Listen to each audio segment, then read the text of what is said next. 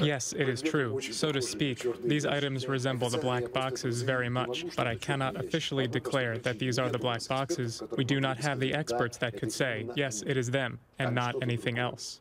So please answer the allegations. Ukraine and Western intelligence authorities say that there was a tweet connected to the DPR that said that your forces had taken control of a Russian missile system that it took from Ukraine, that they've intercepted conversations bragging that they had taken down the plane. So if you have the tweet and the conversations and the pictures that all point to your forces, how do you deny that it was your forces that brought down the plane? It is very simple to disprove it. All of the information that comes through the internet, in my opinion, is practically all lies. So the tweet is fake. The conversations that they say they intercepted are fake. The picture of the missile system moving back across the border, is that fake as well? I am telling you again, we have never been in possession of even a single Buk system.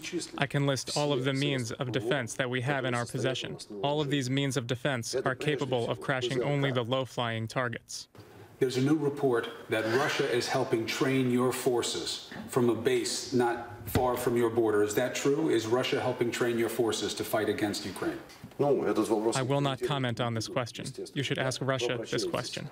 But why no comment, Mr. Prime Minister? When you're in control of Donetsk, you would know whether they're helping or not. Why wouldn't you tell me? You know, a question that is addressing the Russian Federation, I do not have the moral right to answer, because at this moment, I am speaking as a representative of the Donetsk People's Republic. I consider it not quite right. The site. 4 days it's been, and bodies are still there, in the sun. You could imagine if it were your family member, how you would feel about their body being out there for so long. Why were they allowed to stay there so long? Why weren't the bodies taken care of and given dignity sooner? You know, it's a fantastic story. The thing is that as soon as members of OSCE arrived, they notified us that if we start moving the bodies, then we will be responsible.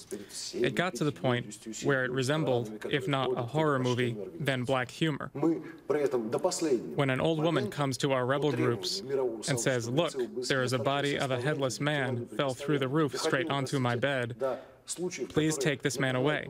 But the rebels say no, because they are following instructions. Can you guarantee that international help will be allowed in right away now? Yes, of course, we give these guarantees. We invite them here and are waiting for them to be here as soon as possible. Understand why I'm asking. They call this the biggest crime scene in the world right now. 298 people were killed, maybe as part of a conflict they had nothing to do with. And those families had to see the bodies of their loved ones rotting in the sun. So they're angry too. And it's hard to see it. And that's why I wanted to ask you why you weren't taking care of it sooner. People want answers about what happened up in the sky. Because those people, as you know, did not deserve to die. I understand. I am trying to get rid of the fog of war, and want to make you understand that we were trying to push for these bodies to be collected as fast as possible. I want to give you one last opportunity to answer this question. The belief of the Western community and of Ukraine is that a Russian missile brought down this plane.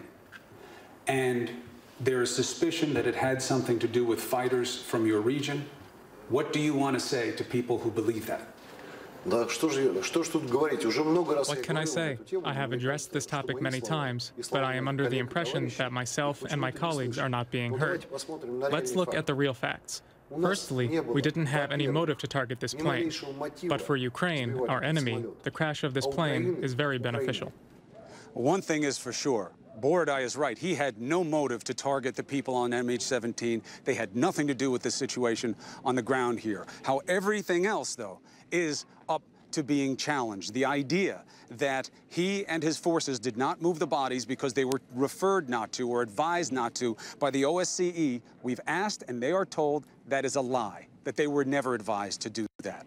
There were cranes here moving things around. Nobody advised them to do that either. Holding the black boxes. They weren't advised by anybody to do that either.